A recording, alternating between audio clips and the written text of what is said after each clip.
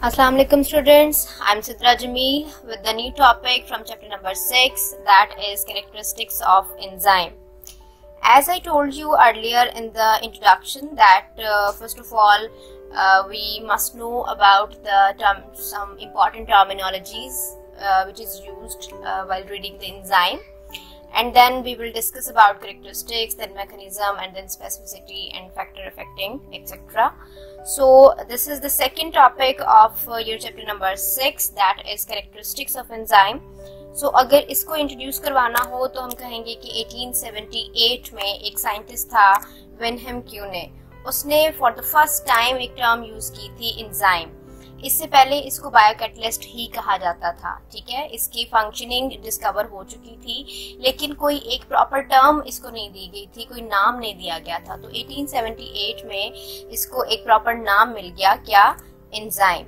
और एंजाइम का अगर आप लोग स्ट्रक्चर देखें तो ये एक ग्लोबुलर प्रोटीन होती है। ग्लोबुलर का मतलब कि एक बड़ा कॉम्पैक्ट कॉम्प्लेक्स किस्म का स्ट्रक्चर है जो कि प्रोटीन्स पे आप कह सकते हैं बेस करता है और एंजाइम का स्ट्रक्चर बनवाता है। और इस कॉम्प्लेक्स स्ट्रक्चर के अगर बिल्डिंग ब्लॉक्स निकाल के देखे जाएं तो वहां पे long linear chains of amino acids होती हैं, ठीक है। हमें पता है कि amino acids are the building blocks of protein. तो अगर एंजाइम प्रोटीन से मिलके बना हुआ है तो इट्स मीन के एंजाइम के भी बिल्डिंग ब्लॉक्स क्या होंगे? Amino acid. और ये अमाइनो एसिड जो है वो एक 3D मॉलिक्यूल्स बनाते हैं उसका ग्लोबुलर स्ट्रक्चर बना के, ठीक है। सो एंजाइम जो है वो एक ग्लोबुलर प्रोटीन है, 3D स्ट्रक्चर है उसके पास, और ये हमें विनहेम क्यू ने दिया था नाम, ठीक। अब हम आते हैं इसकी कैरेक्टरिस्टिक्स की तरफ। सो सबसे पहला कैरेक्टरिस्टिक्स जो हमें दिया हुआ है आपकी बुक में वो है composition and rate of reactions. यानी आपके पास ये बुलेट्स की फॉर्म में दी हुई हैं, पॉइंट्स बने हुए हैं कैरेक्टरिस्टिक्स के, लेकिन यहाँ पे मैं आपको इन पॉइंट्स की एक प्रॉपर हेडिंग्स बना के बताऊंगी, ठीक है। सो ट्राई योर बेस्ट कि आप इन्हीं हेडिंग्स के साथ ही उसे याद कीजिए और इन्हीं हेडिंग्स को अपने पेपर में या रिटन वर्क में जो है वो इस्तेमाल कीजिए।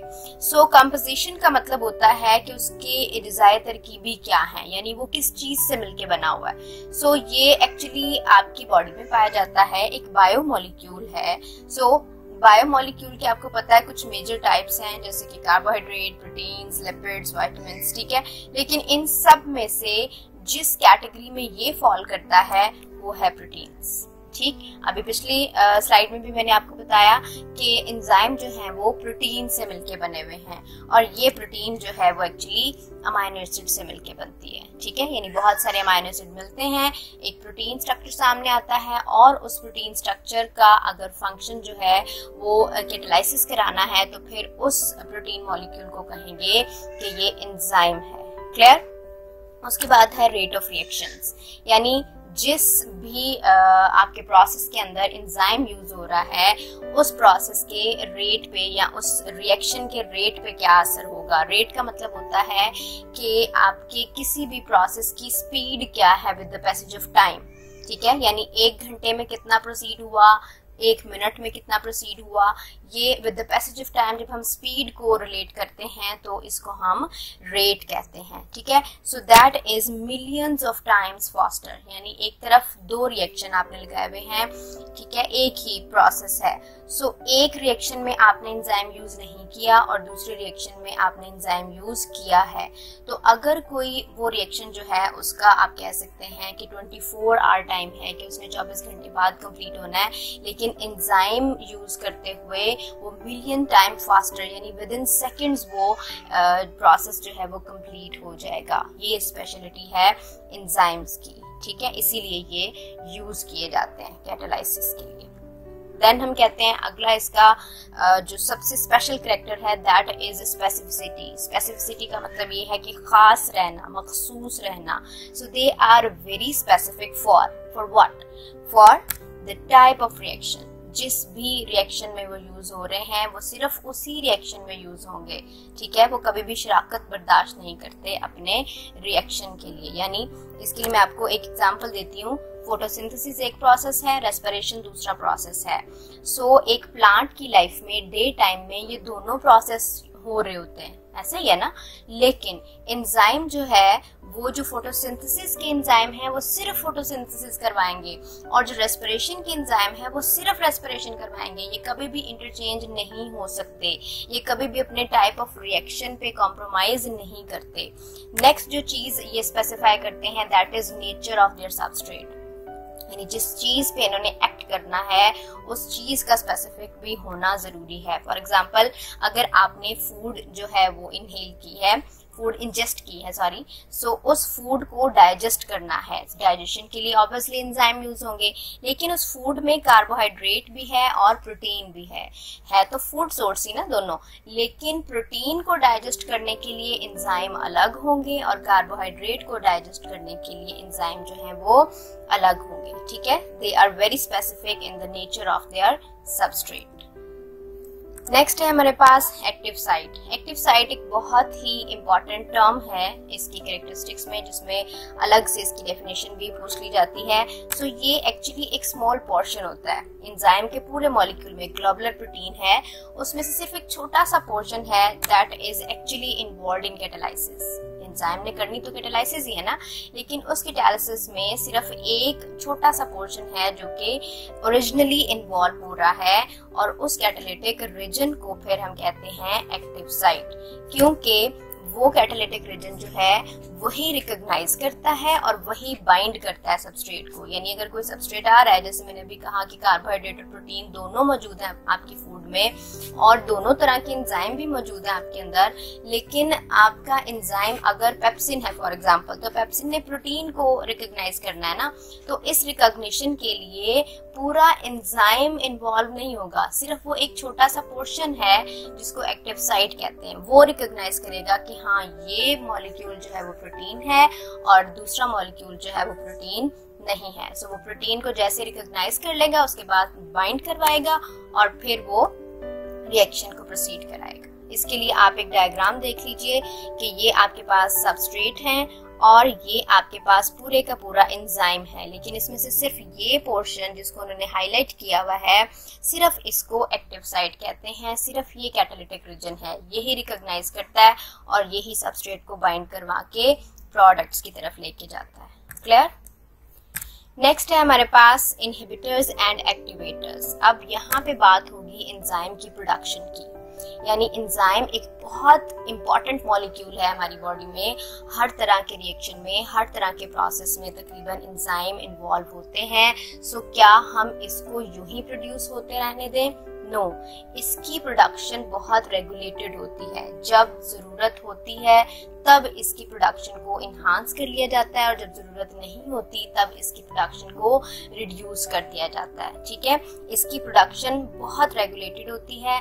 हम इसको इन्हांस भी कर सकते हैं, यानी अगर कोई रिएक्शन प्रोसीड हो रहा है और वो बहुत ज्यादा स्पीड से हो रहा है और बहुत ज्यादा उसमें एंजाइम रिक्वायर हैं, तो फिर एंजाइम की प्रोडक्शन जो है वो इंक्रीज कर दी जाती है। और जब वो रिएक्शन प्रोसीड हो चुका है, खत्म हो गया, अब उस रिएक्शन ने प्रोसीड नहीं होना, तो क्या एंजाइम की जरूरत बाकी रही? नो, तो फिर एंजाइम की प्रोडक्शन को डिमिनिश कर दिया जाता है। और ये दोनों काम किए जाते हैं अकॉर्डिंग टू नीड। जब जरूरत होगी तो बढ़ा देंगे प्रोडक्शन, जब जरूरत होगी तो कम कर देंगे प्रोडक्शन। ये हमारी बॉडी के अंदर ही हो रहा होता है, ये सारा रेगुलेटेड मैनर में होता है, ये अल्लाह पाक की कुदरत है। और इसके लिए जो मॉलिक्यूल्स काम करते हैं उनको हम इनहिबिटर्स और एक्टिवेटर्स कहते हैं। अगर इनहिबिटर सामने आएंगे तो इट्स मीन वो डिमिनिश करवा रहे हैं इसकी प्रोडक्शन को, और अगर एक्टिवेटर्स सामने आएंगे तो वो इन्हांस करवाएंगे इसकी प्रोडक्शन को। जैसे कि उनके नाम से ही पता चल रहा है कि एक्टिवेटर्स का मतलब है कि वो एक्टिवेट करेंगे किस चीज को? प्रोडक्शन ऑफ एंजाइम को। और इनहिबिटर का मतलब होता है इनहिबिट करना, मना करना। तो ये इसकी प्रोडक्शन को आके एक्चुअली मना कर देते हैं कि मजीद एंजाइम अब हमें नहीं चाहिए। नेक्स्ट चीज है cofactor. This is very interesting part, और इस पे 2 से 3 तरह के सवाल बन जाते हैं और लाजमी इसमें से क्वेश्चन आता है। कोफैक्टर हम कहते हैं, एक्चुअली उसके नाम से ही आपको बात समझ आ रही होगी। को का मतलब होता है मिलजुल के, और फैक्टर का मतलब कोई भी मॉलिक्यूल, कोई भी चीज हो सकती है जो कि मिल के काम कर रही है। सो जो एंजाइम है that is actually protein part. ठीक है, ये मैं 2 से 3 बार बता चुकी हूँ कि ये एक ग्लोबुलर प्रोटीन है। और समटाइम ऐसा होता है कि ये पूरी ग्लोबुलर प्रोटीन जो है वो अकेली काम नहीं कर पाती, उसको एक्टिवेट होने के लिए या उसको बहुत अच्छे से काम करने के लिए किसी नॉन प्रोटीन पार्ट की जरूरत होती है, and that non protein part is actually called cofactor. ठीक है, अब ये कोफैक्टर जो है वो 2 तरह के होते हैं। इसकी आप जरा ये फ्लो चार्ट देख लीजिए। ये कोफैक्टर्स 2 तरह के हैं, organic and inorganic cofactor. Organic cofactor में हमारे पास फ्लेविन और हीम की एग्जांपल आती है टॉप ऑफ द लिस्ट, और इनऑर्गेनिक कोफैक्टर्स में हमारे पास मेटल आयंस आते हैं और ये बहुत ज्यादा यूज होते हैं, जैसे कि जिंक मेटल है, मैग्नीशियम है, कैल्शियम है। ये सारी मेटल्स जो हैं वो हमें हेल्प आउट करती हैं एंजाइम की आप कह सकते हैं एफिशिएंसी को बढ़ाने के लिए। ठीक है, नेक्स्ट हमारे पास जो ऑर्गेनिक कोफैक्टर हैं वो ज्यादा यूज होते हैं और उनकी 2 कैटेगरीज हैं, prosthetic group and coenzyme. Prosthetic group actually है तो ऑर्गेनिक ही, और ये अगर बहुत टाइटली बाउंड होगा एंजाइम के साथ, कोई भी ऑर्गेनिक कोफैक्टर जो है अगर वो टाइटली बाउंड है एंजाइम के साथ तो वो प्रोस्थेटिक ग्रुप की कैटेगरी में आएगा।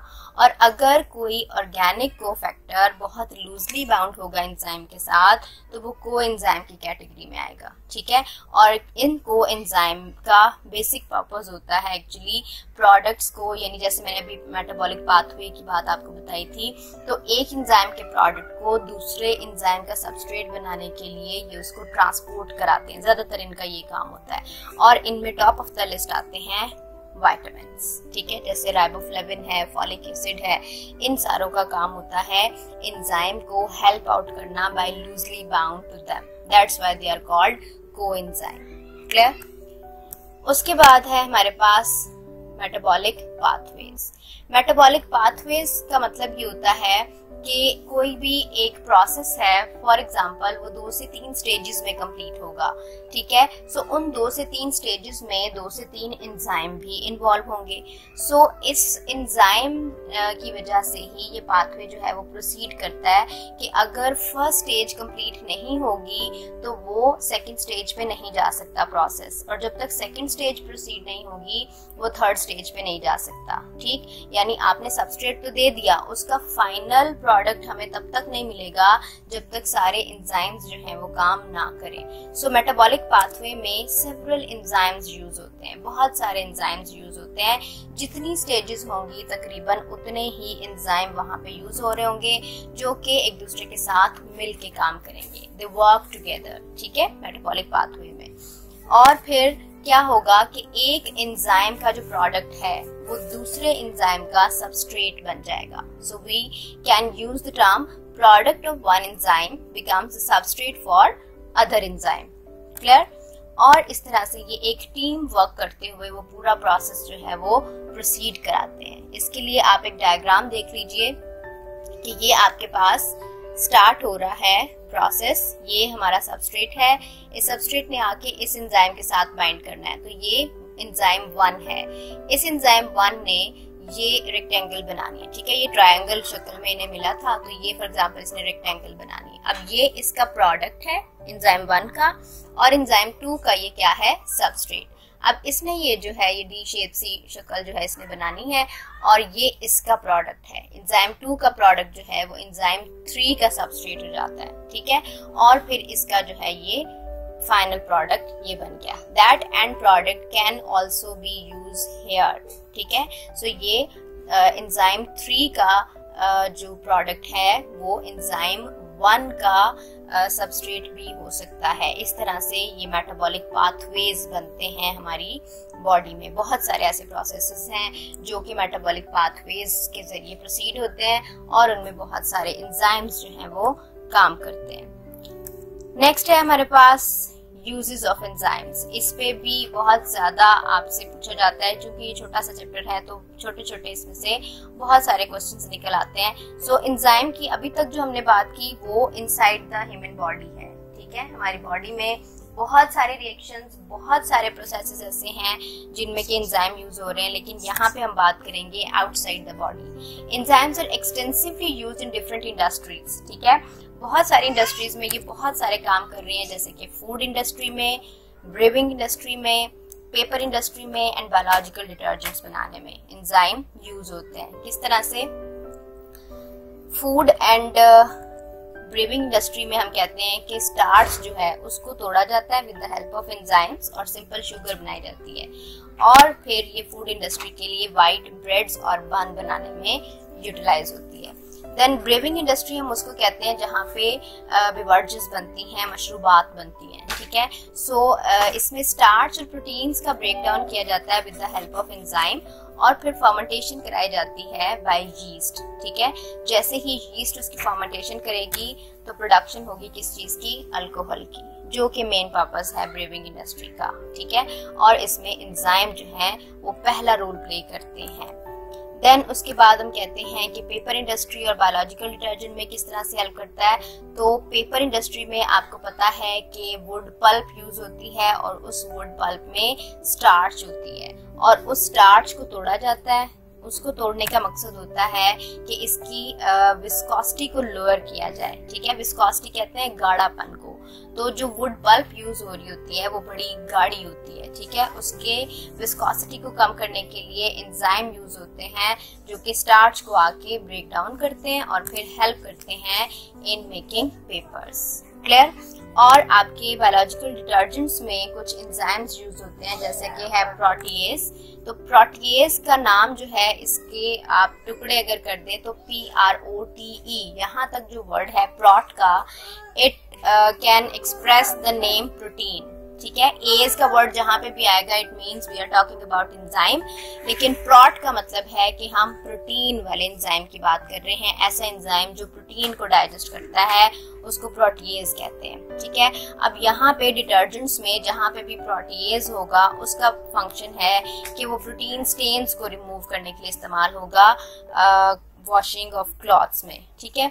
इसके बाद है एक और एंजाइम अमाइलेज। तो जिस तरह से प्रोटीएज का नाम आपने याद रखना है, इसी तरह से अमाइलेज का नाम याद रखें कि ये स्टार्च की ब्रेक डाउन के लिए इस्तेमाल होते हैं, ठीक है। और ये कौन से डिटर्जेंट्स में इस्तेमाल होंगे? डिश वॉशिंग डिटर्जेंट्स में, ठीक है। क्योंकि डिश वॉशिंग में जो स्टार्च के रेजिड्यूज रह जाते हैं उनको रिमूव करने के लिए फिर डिटर्जेंट्स में जो है वो अमाइलेज एंजाइम इस्तेमाल होते हैं। Clear? That's all for today. अपना ख्याल रखिएगा। अल्लाह हाफिज।